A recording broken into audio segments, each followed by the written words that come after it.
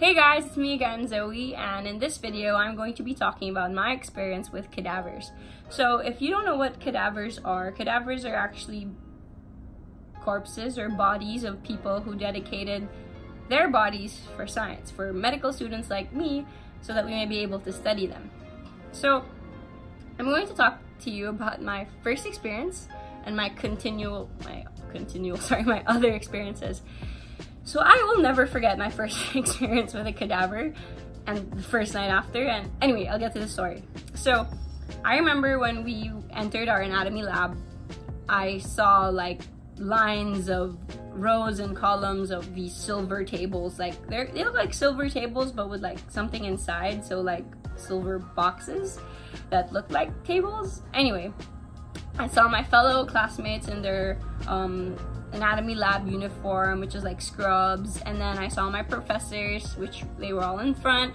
They were all gathering us to get ready, and they even explained what we were going to do for that day. So for that day, for my first time experiencing or seeing a cadaver, we were going to skin them. We had to remove the skin of the upper body of the cadaver so that we can study the muscles. So we had to remove the skin, the fat, the fascia, and everything to expose the muscles. And there it was. As I remember people opening up those silver tables, and I saw everybody pushing down these contraptions, like, cause our tables had like these contraptions where if you pull down, the body that was sunk in formalin will start to rise up. So I remember when I actually helped in pushing those down, and when we pushed down those levers, the body started to rise. And I remember looking around, there was such an eerie feeling. I was really like, I don't know, I couldn't explain what I was feeling at that moment. It's like, I felt like so many things were happening at one time, and I could hear the sound of just water like spraying or just falling out of those bodies where they came from, where they were submerged. And then I saw the face of our cadaver. He was a male, a thin male. He looked very young, and at that moment I already felt sad, like he passed away at such a young age, and now he's here.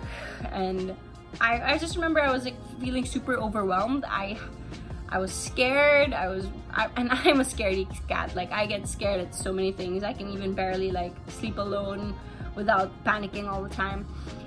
So yeah, I looked at the body and my hands were shaking, but I was holding them, like pressing, like trying to put my hands in the fist. And then I was like, okay, Zoe, if you want, at that time I wanted to be a surgeon. So I was like, okay, Zoe, if you want to be a surgeon, you have to be able to do this. You have to be able to overcome your fear. So I pushed myself. I told myself to just get it over with, to do it, to not think about it. But I couldn't help myself. I kept looking at the face of the cadaver, and I was like feeling bad for this guy, or feeling scared that maybe he would haunt me or something. But before we started, my group and every group, we were all told to pray for the body. So we prayed for the body, and we prayed for his soul, that he may rest in peace, and that he may allow us to use his body for our own knowledge, so that we may learn more about the human body. And so yeah, I grabbed the scalpel and I grabbed the forceps and I started skinning. The body felt like leather. The skin felt so leathery, like it was so hard, like it was a weird feeling. Because I've dissected a cat in my biology class in my undergrad, but it was so different when you were cutting off skin. Like, you would see that rubbery look when you started to lift it, and all those gooey fats and everything, and it was just so different. I remember just being like so overwhelmed. So I was keeping in mind that, yeah, I'm practicing on a dead body, and it just freaked me out a lot. Anyway, the same day, at night, when I went to bed, I couldn't stop thinking about it. Like, I couldn't stop thinking about our first time and the many bodies that I seen, and I felt bad about it, and I had a hard time falling asleep, and I have no roommates, so it was really hard for me to fall asleep. I was really scared, and I kept praying and hoping that I will have no nightmares and I'll be safe. And so yeah, I went to sleep. And then I heard something. Like, I heard something from near my door. And I gave my friends like copies of my room keys, so I thought maybe it was one of my friends. So like, I remember getting up and I shouted, like, I was shouting my friend's name. I was like, hello, are you there? And there was no one.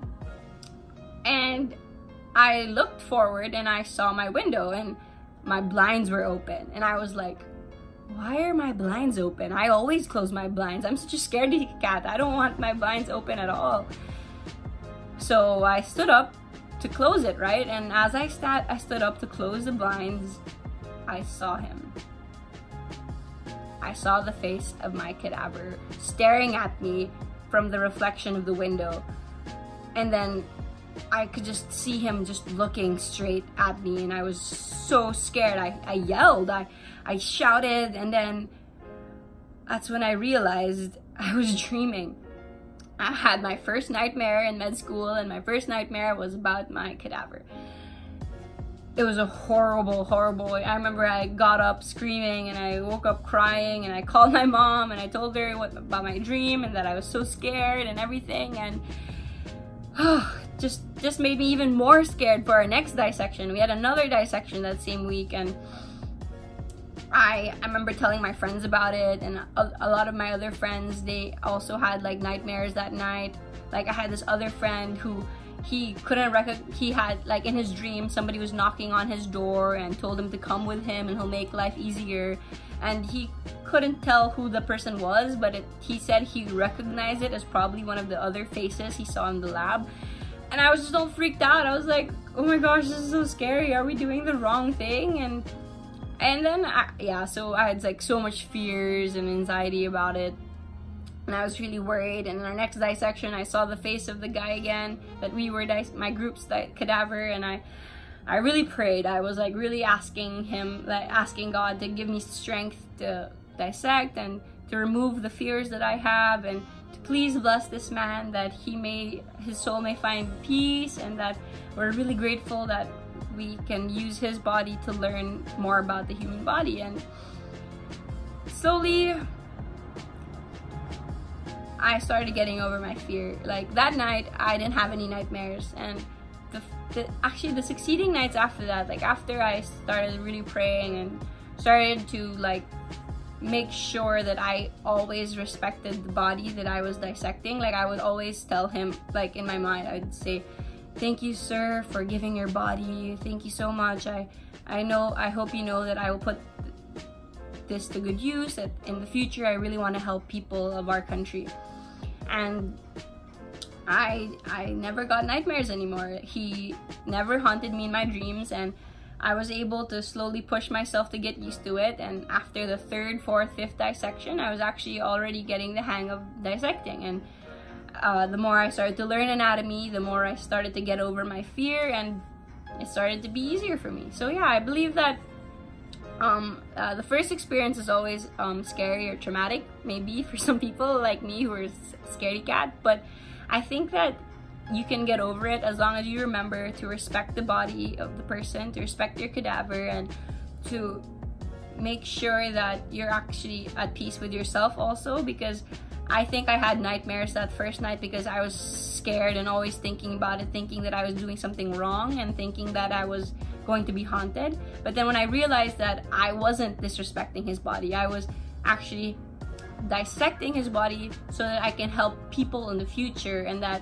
he's actually giving such a great service and sacrifice by allowing med students to dissect his body. When I started to accept that what I was doing was actually right and it wasn't wrong, and that's when I started to lose the fear. Like I knew that I wouldn't be haunted anymore, because I'm sure that this person understands that what we're doing to him, our dissection, is for the good of many people. I'm sorry, I'm rambling. I just really can't forget that first experience.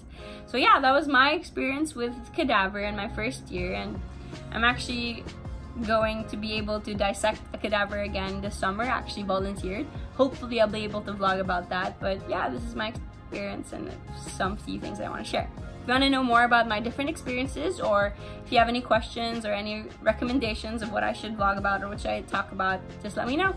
Oh yeah, and if you haven't hit that like and subscribe button, what are you waiting for? Bye!